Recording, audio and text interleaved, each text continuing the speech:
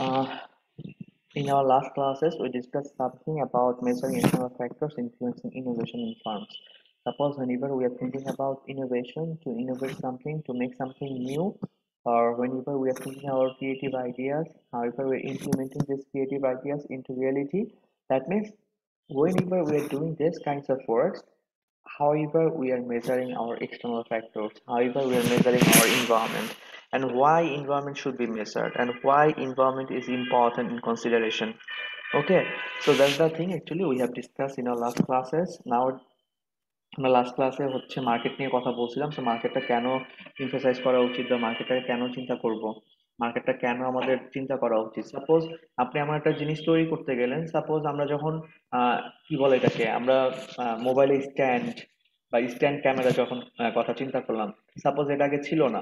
তো যখন এটা ছিল না, যখন চিন্তা করলাম যে হ্যাঁ, আমার একটা স্ট্যান্ড ক্যামেরা লাগবে, বা হচ্ছে আমার একটা সেলফি ক্যামেরা লাগবে, বা হচ্ছে আমার একটা সেলফি ক্যামেরা খুব দরকার, কখন আমি বুঝতাম? যখন অ্যাকচুয়ালি দেখতাম যে মানুষ আসলে আসলে সেলফি তুলতে চায় এবং সেলফি দূর থেকে তুলতে চায়, এবং সেলফি অনেককে একসাথে নিয়ে তুলতে চায়, 10-12 জন একসাথে নিয়ে সেলফি তুলতে চায়। তখন আমি কি চিন্তা করলাম যে হ্যাঁ, মার্কেটে আমার সেলফি ক্যামেরা বা সেলফি স্ট্যান্ডের খুব ভালো একটা মার্কেট আছে বা ডিমান্ড আছে। তখন আমি কিন্তু অ্যাকচুয়ালি সেলফি স্ট্যান্ডের জন্য ইনোভেশনের দিকে ঝুঁকলাম, রাইট? ঠিক কিনা? জি স্যার।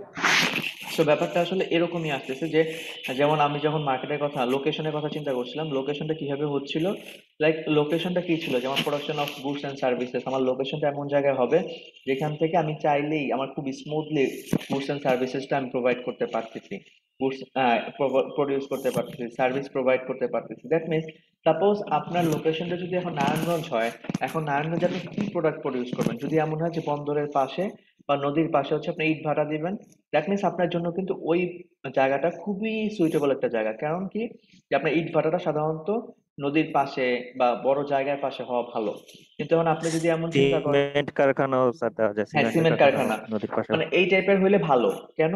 কারণ আপনার মানে প্লেসটা এমন হবে যেখান থেকে আপনার প্রোডাক্টটা এবং সার্ভিসটা খুব সহজে প্রোভাইড করা যায় আর প্রোডাক্টটা প্রডিউস করা যায়। কিন্তু আপনি যদি এখন ঢাকা শহরে এসে আপনি এখন সিমেন্ট কারখানায় যদি যান, it will be two difficult things for you to decide and to identify that which location will be available for you and which location will provide some benefits to you as well. এরপর হচ্ছে আপনার distribution ও logistic, আপনার লোকেশনটা এমন জায়গা হবে যে জায়গাটা থেকে আপনার লোকেশন মানে এটা ডিস্ট্রিবিউট করাটা অনেক সহজ। সাপোজ আপনার প্রোডাক্টটা যদি এমন হয় যে পঞ্চগড়ের, এখন আপনি ঢাকায় আনবেন, এই পঞ্চগড় থেকে ঢাকায় আনতে আনতে যদি প্রোডাক্টটা পচনশীল প্রোডাক্ট হয়, পেরিশেবল প্রোডাক্ট হয়, তখন কিন্তু আপনার ঢাকা আসতে আসতেই প্রোডাক্টটা নষ্ট হয়ে যাবে। এই জন্য কিন্তু আপনার খুব স্মুথলি কাজ হবে না। তার মানে আপনি ইনোভেশনের কথাও যদি চিন্তা করেন, আপনি যদি ইনোভেশনের কথা চিন্তা করেন, আপনি যদি ক্রিয়েটিভিটির কথা চিন্তা করেন, তার মানে আপনার ডিস্ট্রিবিউশন এন্ড লজিস্টিক কিন্তু অনেক বড় একটা ফ্যাক্ট। লজিস্টিক কি, যে আমার পণ্যটা সাপ্লায়ার থেকে আমার একদম কাস্টমার পর্যন্ত, বা একদম সাপ্লায়ার থেকে আমার কাস্টমার পর্যন্ত যেভাবে আসতেছে বা যা যা হচ্ছে সম্পূর্ণ কাজকর্ম বা সম্পূর্ণ ওয়ার্ক অ্যাক্টিভিটিসটাকে আমরা লজিস্টিক বলতেছি। মার্কেটিং এন্ড সেলস, আমি যদি মার্কেটিং এর কথা চিন্তা করি বা আমি যদি সেলস এর কথা চিন্তা করি, আমার লোকেশনটা এমন জায়গায় হওয়া জরুরি, আমার লোকেশনটা এমন জায়গায় হবে যেখান থেকে আমার সবকিছু স্মুথলি করা যাবে, যেখান থেকে আমার সবকিছু খুব সুন্দরভাবে করা যাবে। M I clear? G sir. G sir. বুঝতে পারছেন? জি স্যার, বুঝতে পারছি। ওকে, এটা ছিল আমার লোকেশন, যে বিজনেস অ্যাক্টিভিটিস বাই লোকেশন। লোকেশনটা আমার কেন চয়েস করা উচিত বা কি কি ফ্যাক্টরস গুলো আমি লোকেশনাল ডিসিশনের ক্ষেত্রে বা লোকেশন ডিসিশনের ক্ষেত্রে আমি দেখতেছি। এই জিনিসগুলো ছিল হচ্ছে আমার জন্য কি, যে ওভারঅল অ্যাক্টিভিটিস বা লোকেশন চয়েসের ক্ষেত্রে আমি এই জিনিসগুলো খেয়াল করব। এবার আসেন, যেমন মার্কেটের ক্ষেত্রে, আমি মার্কেটের ক্ষেত্রে বলছিলাম যে main product, geographical product, types of customers, B two B, B two C, B two জি, এগুলো বলছিলাম লাস্ট ক্লাসে। আজকে আমরা যেটা দেখবো সেটা হচ্ছে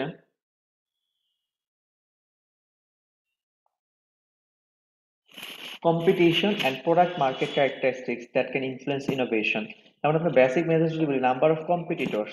Whenever you will have several competitors in the market, that means the competition will high, and whenever you are going for the innovation, that means the customers or the consumers will be attracted for your product. কারণ কি, suppose আমাদের সমাজে বা আমাদের এলাকাগুলোতে যখন মুদি দোকান দেখি, পাশাপাশি 4-5টা মুদি দোকান আমরা দেখি। কেন? কারণ হচ্ছে তাদের মধ্যে একটা কম্পিটিশন হয়, কেউ চাল 60 টাকা কেউ সেল করতেছে, কেউ 61 টাকা, কেউ 60.5 টাকা। তার মানে এই যে কম্পিটিশন, এই কম্পিটিশনটা কিন্তু মেন। আবার ধরেন কোনো কোনো মুদি দোকানে এই প্রোডাক্টটা আছে, ওই প্রোডাক্টটা নাই।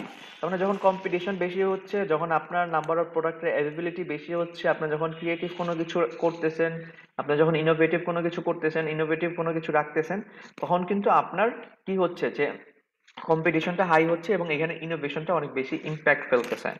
আপনার characteristics of main competitor, that means আপনার এমএনই ডিজিটাল প্ল্যাটফর্ম, আপনার মেইন কম্পিটিটর। সাপোজ বাজারে তো সবাই আর মেইন কম্পিটিটর হয় না।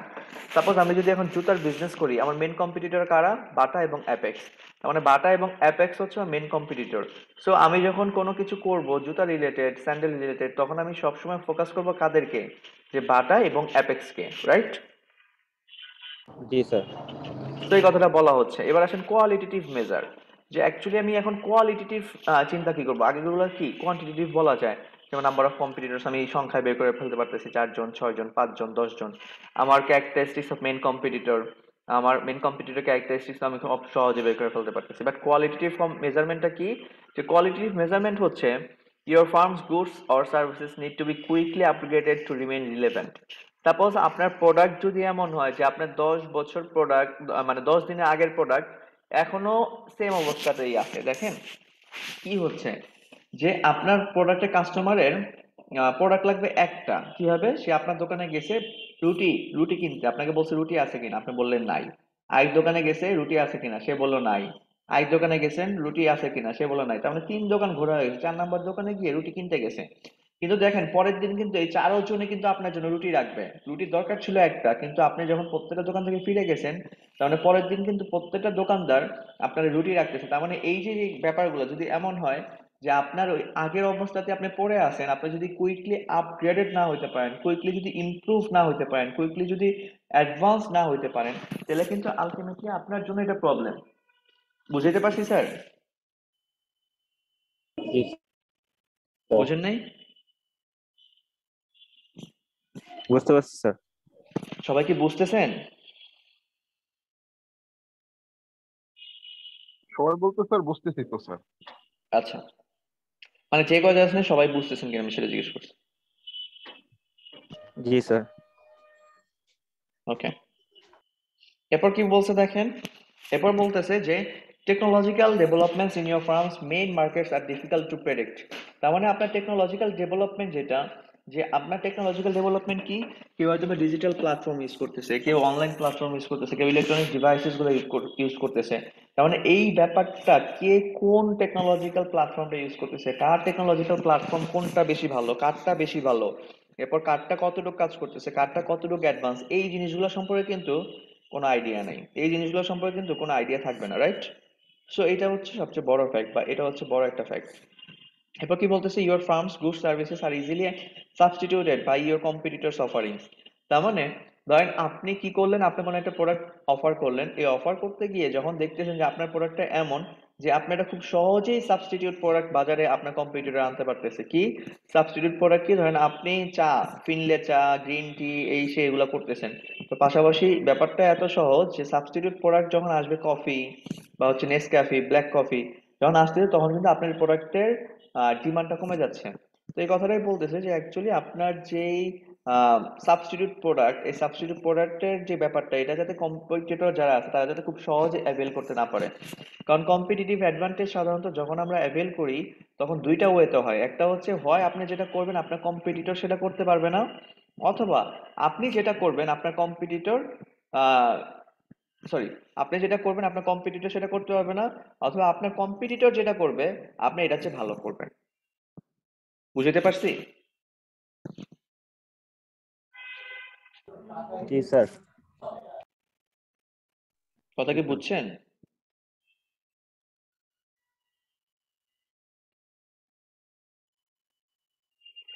স্যার কথা কি বোঝা যাচ্ছে? জি স্যার, আচ্ছা, শুনতে এরপর কি বলছে, your farms good services R easily, এটা তো বললাম, that entry of new competitors is a major threat to your farms market position. যখন বাজারে কোনো নতুন প্রোডাক্ট আসে বা নতুন কোনো কম্পিটিটর আসে, তখন কিন্তু এক্সিস্টিং কম্পিটিটরের জন্য বা এক্সিস্টিং অর্গানাইজেশনের জন্য কিন্তু একটা থ্রেট। কেন? তখন দেখবেন তাদের ডিসিশনে চেঞ্জ আসে যখন নতুন প্রোডাক্ট বাজারে আসে বা নতুন অর্গানাইজেশন বাজারে আসে বা নতুন ফ্রাঞ্চাইজি। আমি যদি ক্রিকেটের কথা বলি, আমি যদি আইপিএল এর কথা বলি, সাপোজ ধরেন এখন 10টা টিম এক্সিস্টিং আছে, সেক্ষেত্রে নতুন একটা টিম আসলো, ধরেন লখনৌ বা আহমেদাবাদ, এরা যখন আসে তখন কিন্তু এই যে 10টা টিম যারা এক্সিস্টিং ছিল বা 8টা টিম এক্সিস্টিং ছিল, তাদের মধ্যে কিন্তু একটা মানে মোটামুটি একটা ভালো নাড়াচাড়া দেওয়া হয়ে গেছে। কারণ কি? কারণ এটা তাদের জন্য থ্রেট। কিসের থ্রেট? যে তারা এই এক্সিস্টিং যে প্লেয়ারটাকে পাইতো, এখন হয়তো বা তাদের ডিমান্ডটা বেড়ে যাবে, প্লেয়ারদের ডিমান্ড, তারা হয়তো ওই প্লেয়ারটাকে কিনতে পারবে না বা তারা হয়তো ওই প্লেয়ারটাকে নিতে পারবে না। কারণ এই যে বিষয়গুলো, যখন বাজারে নতুন কোনো কম্পিটিটর আসতেছে, নতুন কোনো প্রোডাক্ট নিয়ে আসতেছে কেউ, তখন কিন্তু existing product, existing market, existing অর্গানাইজেশনের মধ্যে বিশাল বড় ধরনের একটা কম্পিটিশন তৈরি হয়। কি হয় কি না? জি স্যার, হয় স্যার। হয় কি না? স্যার রিপিট জি করতে স্যার। হচ্ছে বারবার, হয় স্যার। আচ্ছা, the actions of your competitors are difficult to predict. আপনার কম্পিটিটর কি করতেছে, এই কম্পিটিশনের যে ওয়ে গুলা, কম্পিটিটরসদের যে অ্যাক্টিভিটিস গুলা, কম্পিটিশনের যে অ্যাক্টিভিটিস গুলা, এই অ্যাক্টিভিটিস গুলা কিন্তু প্রেডিক্ট করা খুবই ডিফিকাল্ট। কারণ কি? আপনি কি করবেন আগে থেকে অনুমান করা, আপনার কম্পিটিটর কি করবে আগে থেকে বোঝা, আপনার কম্পিটিটর কি কি কাজ করতে পারে, আপনার কম্পিটিটর কেমন কাজ করবে, আপনার কম্পিটিটর কি করবে, এই জিনিসগুলো বোঝা কিন্তু এত সহজ না, রাইট? তো এই জন্য বলা হচ্ছে এটা কোয়ালিটেটিভ মেজার, যে কোয়ালিটেটিভ মেজার, যে এটা মানে আইডেন্টিফাই করা একটু টাফ, ডিফিকাল্ট।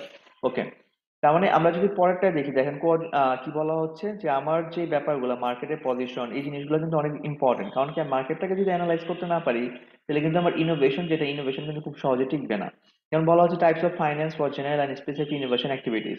আপনি যখন ইনোভেশন করতে যাবেন তখন কিন্তু আপনার ফাইন্যান্সের দরকার হবে, আপনার টাকা পয়সার দরকার হবে। Without finance, without financing, or without economic condition, or without good economic condition, it's quite difficult to innovate something, right?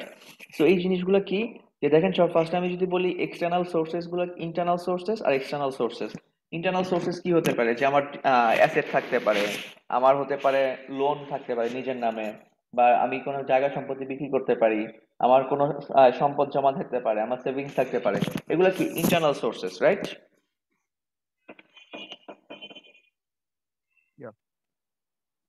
ঠিক কি না? জি স্যার। ওকে, তার মানে পরে আর এক্সটার্নাল সোর্সেস কি, যেই সোর্সেস গুলো আমার বাইরে থেকে। এক্সটার্নাল সোর্সেস কি হতে পারে, যে আমার ডেপ্ট হতে পারে, ব্যাংক লোন, অথবা আমাকে কেউ ঋণ দিছে, অথবা বন্ধু বান্ধবদের কাছে ধার পাওয়া, বন্ধু বান্ধবদের কাছে ধার নেওয়া, এই জিনিসগুলো কি হতে পারে, যে আমার ডেপ্ট হতে পারে। ইকুইটি কি, যে আমার স্টক, বিজনেস অ্যাঞ্জেল কি, কেউ আমার বিজনেসে ইনভেস্ট করতেছে, আর বিজনেসে কেউ টাকা দিতেছে, আমার বিজনেসে কেউ ইনভেস্ট করতেছে। যদি এরকম হয় তাহলে আমরা সেটাকে বলতেছি ইকুইটি। আর ডেপ্ট হচ্ছে যে অ্যাকচুয়ালি ওই যে বললাম, যে বিভিন্ন জায়গা থেকে ধার করা, ব্যাংকে থেকে ধার, আপনার আত্মীয় স্বজন হতে পারে, আপনার যে কোনো কিছু মিক্সড। মিক্সড কি, যে আপনার লোন এবং হচ্ছে কি আপনার বন্ডস, দুইটা মিক্সড হতে পারে। আপনার কনভার্সেবল বন্ড, ধরেন আপনার সেভিংস সঞ্চয়পত্র আছে, এই সঞ্চয়পত্রটাকে আপনি যখন এটা ভাঙিয়ে ফেলতেছেন, বা হচ্ছে আপনার প্রিফার্ড স্টক। আর ফাইন্যান্সিয়াল ট্রান্সফার কি, grants and subsidies, private donations and ফিলান্থ্রফি, এই জিনিসগুলো। তার মানে এক্সটার্নাল সোর্সেস কি, যে নিজে ছাড়া বাইরে থেকে যখনই কোনো টাকা পয়সা আসতেছে, গভর্নমেন্ট অথরিটিস হতে পারে, আপনার বাইরের কান্ট্রি থেকে ইনভেস্টমেন্ট হতে পারে, আপনার ফ্রেন্ড সার্কেলে ইনভেস্টমেন্ট হতে পারে, এই সবগুলো সোর্সকে আমরা বলতে পারি হচ্ছে এক্সটার্নাল সোর্সেস। দেখেন, public policy environment for business innovation. Public policy environment কেন ইম্পর্টেন্ট? কারণ আপনার রেগুলেশন বলেন, আপনার গভর্নমেন্ট রেগুলেশন বলেন, গুড গভর্নেন্স বলেন, এরপর হচ্ছে government implications, rules and regulations, আইন বলেন, লেজিসলেশন যদি বলি, সবকিছুই কিন্তু আমার ইনোভেশনের ক্ষেত্রে অনেক বড় ধরনের একটা এফেক্ট করে। কেন? কারণ ধরেন আপনার গভর্নমেন্ট যদি ইনোভেটিভ ফ্রেন্ডলি না হয়, ইনোভেশন ফ্রেন্ডলি না হয়, তাহলে কিন্তু যদি আমার দেশ, সরকার, রাষ্ট্র যদি আমার ইনোভেশনের, উদ্ভাবনের কদর না করে, তাহলে কিন্তু আমার জন্য একটু ডিফিকাল্ট হয়ে যায় যে অ্যাকচুয়ালি আমার এটা কতটুকু আমি ইনোভেট করতে পারতেছি। অন দা আদার, গভর্নমেন্ট যখন আমাকে অনেক বেশি সাবসিডিয়ারিজ দিচ্ছে, ভর্তুকি দিচ্ছে, আমাকে প্রণোদনা দিচ্ছে, আমাকে হেল্প করতেছে, আমাকে ইনভারমেন্ট দিচ্ছে, আমাকে ইন্সপায়ার করতেছে, আমাকে মোটিভেট করতেছে, তখন কিন্তু আমার জন্য ইনোভেশনের দিকে যাওয়া অনেক পসিবল, রাইট? ঠিক কিনা? এই দেখেন, গভর্নমেন্ট সাপোর্ট প্রোগ্রাম, কথা কি বুঝাইতে পারতেছি? জি স্যার। ওকে, তার মানে এবার ক্যারেক্টারিস্টিক গুলো যদি দেখি, যে পসিবল ব্যাপারগুলো কি, যেমন by policy objective, by type of instrument, by condition on the support, financial value of support, এই জিনিসগুলো অলরেডি আমি বলছি যে কিভাবে কিভাবে হেল্প করে।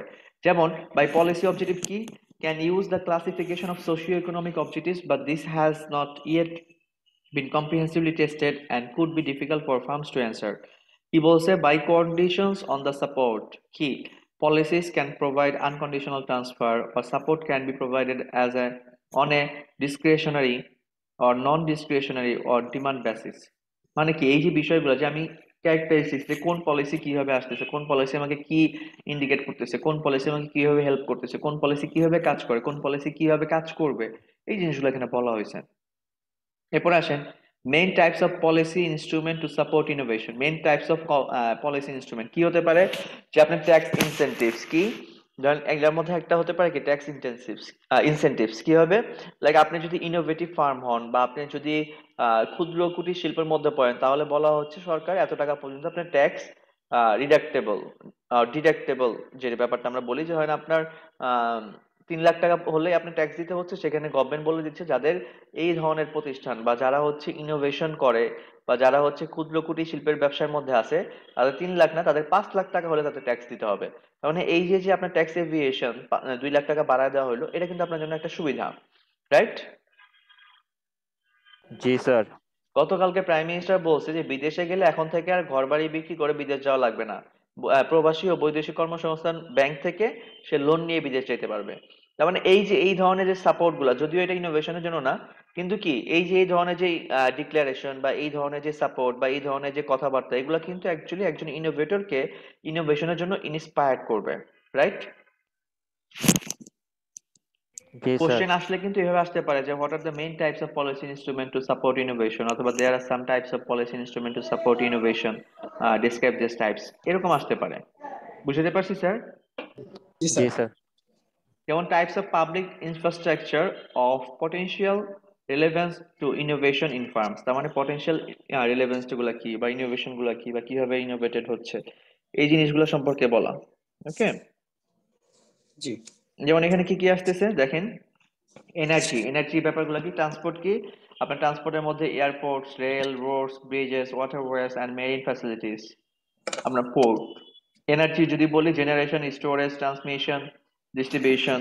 ইনফরমেশন এন্ড কমিউনিকেশনের মধ্যে কি পড়তেছে, telecommunication networks, postal services, broadcasting. মানে এখানে আপনার টাইপস গুলা বলা হয়েছে। আমি যদি হেলথের কথা বলি তাহলে আপনার কি যে ওয়ে গুলা বা সেক্টর গুলা যদি এখানে বলি, হেলথের ক্ষেত্রে কি আপনার ক্লিনিক, হসপিটালস, আউটরেচ সার্ভিসেস, রাইট? আমার ওয়াটার সাপ্লাইয়ের ক্ষেত্রে কি হতে পারে, পিউরিফিকেশন, স্টোরেজ, ডিস্ট্রিবিউশন। ওয়াস্ট ম্যানেজমেন্টের ক্ষেত্রে solid waste management, hazardous waste water. এই জিনিসগুলো বলা হয়েছে এখানে যে অ্যাকচুয়ালি আর ফ্যাক্টরস গুলো কি কি। এরপর এই যে দেখেন level of agreement or disagreement, collecting information on characteristics of the farm social environment. যে সোশ্যাল এনভায়রনমেন্টের ক্ষেত্রে আমার এনভায়রনমেন্ট কতটুকু ইম্প্যাক্ট ফেলতেছে। যেমন আপনারা কিছুদিন আগে দেখছেন কিনা জানি না, যেমন একজনকে দেওয়া হইলো কি সে রকেট বানায় ফেলছে, খেয়াল করছেন ইনোভেশনের নিউজে দেখছেন, ফেসবুক মিডিয়াতে। জি স্যার, একটা বিশ্ববিদ্যালয় ওটা মনে হয় টেস্ট করার অনুমতি পাচ্ছে। হুম হুম, অনুমতি পাচ্ছে।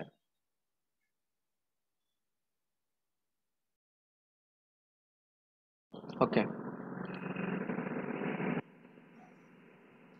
তার মানে কি অ্যাকচুয়ালি যখন আপনার সোশ্যাল এনভায়রনমেন্ট, এই যে ব্যাপারটা যেটা ইনোভেশন হলো, এটা কিন্তু সোশ্যাল এনভায়রনমেন্ট একটা বড় একটা ফ্যাক্ট, রাইট?